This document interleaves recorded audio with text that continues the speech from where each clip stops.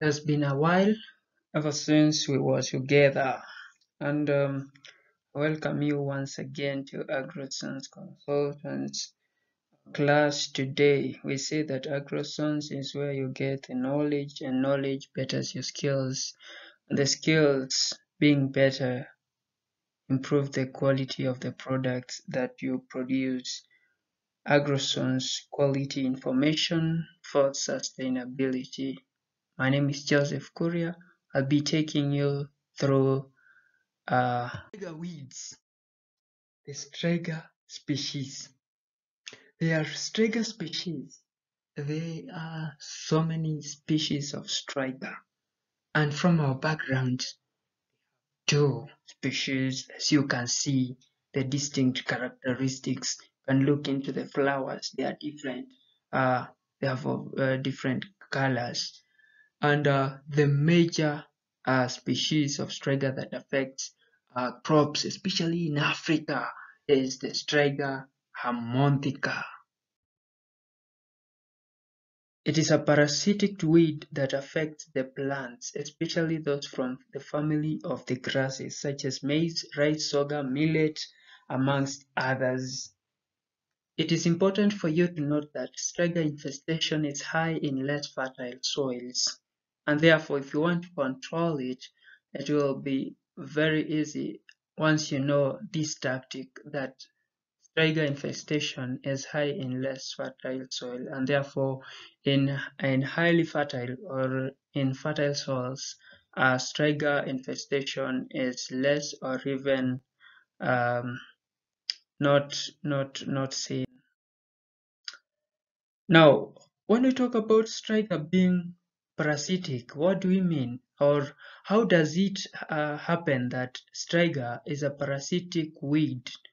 And we know that a parasite is an organism that depends on another organism called host to obtain its nutrients or shelter or water. And in Striga, it attaches itself to the host plant using an attachment structure called hostoria. So this hostoria allows it to suck water and nutrients from the host plant. This makes the host plant appear to be weakly or unhealthy.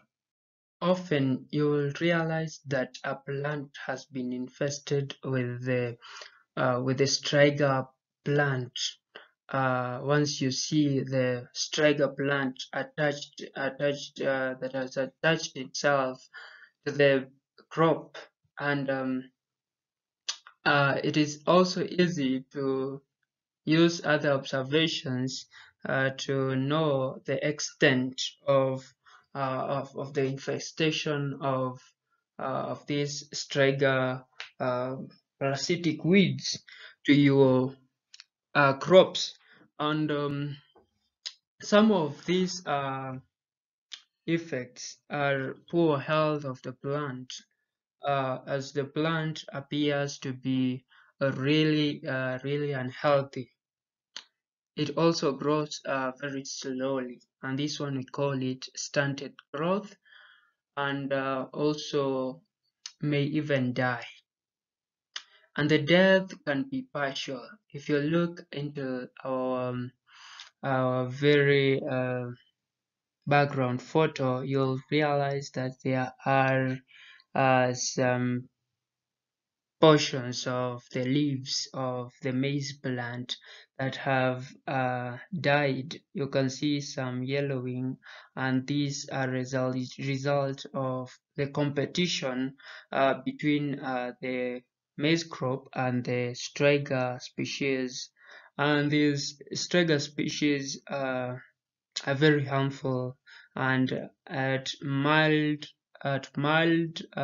infestation, they might not these effects might not lead to death, but when the infestation is heavy, thus even the whole plant can die.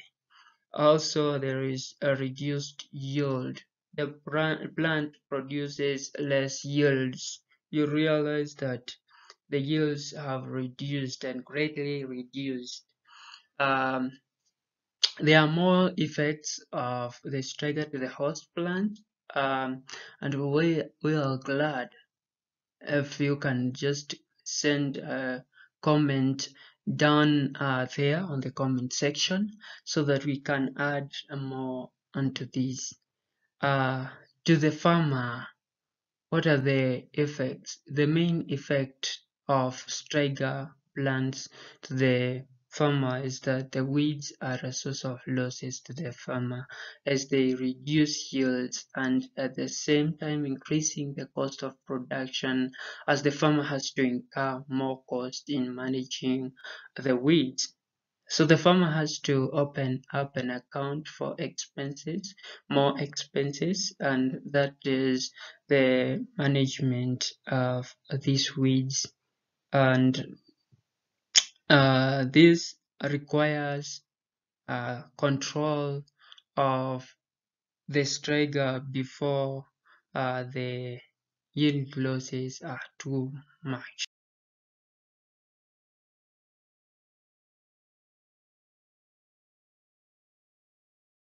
These weeds. Now, how do we control striga? This is very important to us on how to control striga. How do we control these um, parasitic weeds, having known that they lead to losses to the farmer and therefore they are and they bring negative effects and significances to the farmer. Now, how do you control the striga? Number one, we can say roughing. And roughing as the destruction of the pest parasite by pulling, digging them out, or by use of any other physical mean. Now here, our main agenda is to destroy it, and where the plant is heavily infested, you'll just be forced to destroy the host plant also to reduce the infestation. Maintaining a closed season, ensuring that there are no grasses in the field after harvesting. So these grasses offer an alternative host for the weed, and so if you maintain a closed season, the grassy the striga will not go through complete. It will not find a host to maintain it during this very season when the field is closed. Planting cover crops, majorly the leguminous crops are the most efficient cover crops. They suppress the weeds and thus preventing their growth and spread.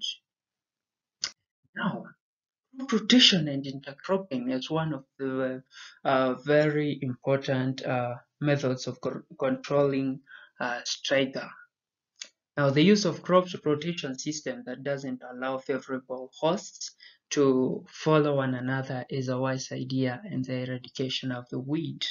It's important that the vegetables, not the vegetables, but the leguminous crops are not infested. They don't favor the infestation of the striga, and therefore you can use you can intercrop maize with leguminous crops such as cowpea. You can also use macuna. You can also use um,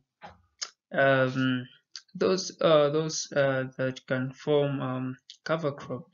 Also legumes the legumes. So intercropping with the leguminous crops will enrich the soil and prevent losses as well as providing cover crop at the same time. This will help suppress the weeds and reduce it from the field. Direct seeding onto the previous crop residue. This enriches the soil, provide ground cover, and prevent the growth of the striga. The use of Striga-resistant varieties. Consult your agricultural extension service provider to identify recent varieties that are hardy to Striga. When you talk about being hardy, it means that they are resistant to Striga. And how do we talk about resistance to Striga? We say that Striga forms a hostoria. Now, when in absence of this hostoria, or when the hostoria cannot penetrate into these varieties, it means that the Striga will not find the nutrients that it requires, and thus it dies. Such varieties include Ocoa and Shibe varieties of. The use of herbicides. The application of herbicides to the field will eradicate the Striga crops, and this should be done in consideration that the main crop is not hurt or killed. And hereby, when we talk about being not hurt, we talk about the host plant, which is, for example, maize. You ensure that even as you use your herbicide, it doesn't kill the maize crops.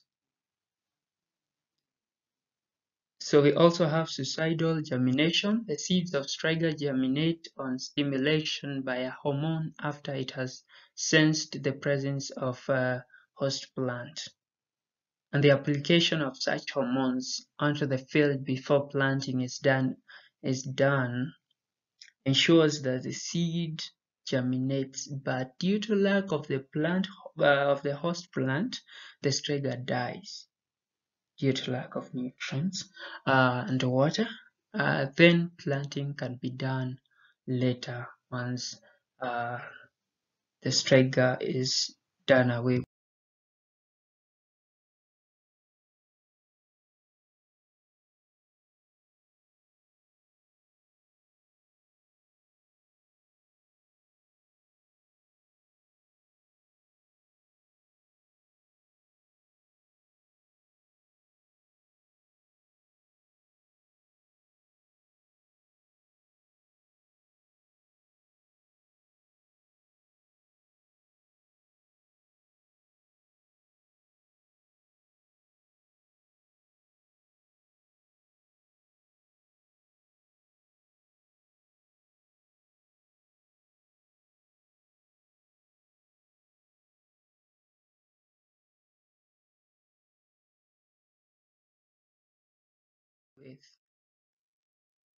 Lastly, but not least, we have combined fertilization. The use of both the organic and inorganic fertilizers. The organic manures are rich in nutrients that they thus reduce the infestation of the Striga. Inorganic fertilizers have a fixed amount of nitrogen and phosphorus that can be used to control the infestation. That was beautiful hosting you here. Thank you for watching. Please like, comment, and subscribe. Don't forget to share with your friends and colleagues and anybody who would wish to have this information. Let's share it out. Let's meet in our next video. Turn on the red bell so that you can receive our notifications once we have posted a new video. Don't miss out.